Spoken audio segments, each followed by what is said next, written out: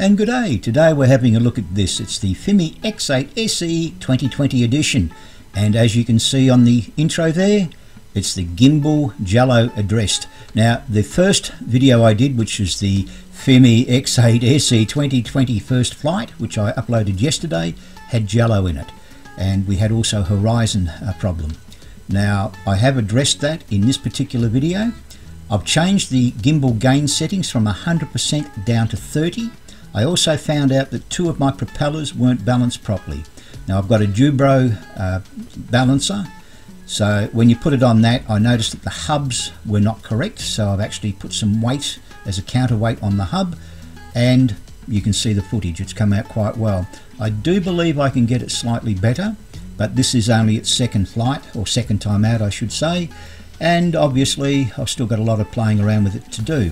Now at the moment it's just flying all over the place. I'm giving it a bit of a hard time. Right about now I think it's in here somewhere. There's a little bit of wobble in here somewhere. I think that's about all you're going to see in the entire video. So I'm pretty impressed. The day was quite nice to fly. Temperature was around, oh, that little jump you just saw there, that was the joystick thumb. If you pull it down, it actually jumps up quick. If you pull it down again, it goes down. It's a fast way of changing the gimbal angle. Now getting back to what I was saying, temperature was around about 18 degrees, so a beautiful day.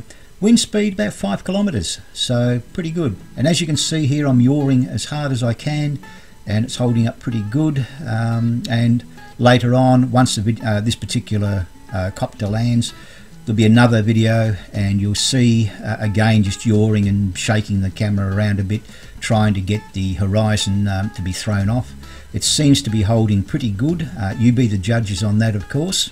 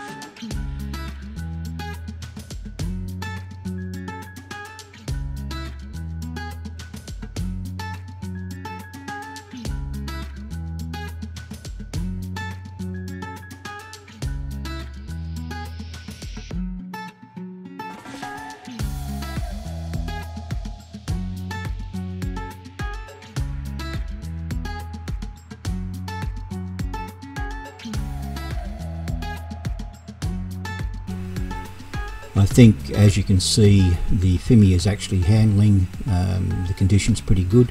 Still getting a bit of flare across the screen, across the lens every so often when I'm flying into the sun.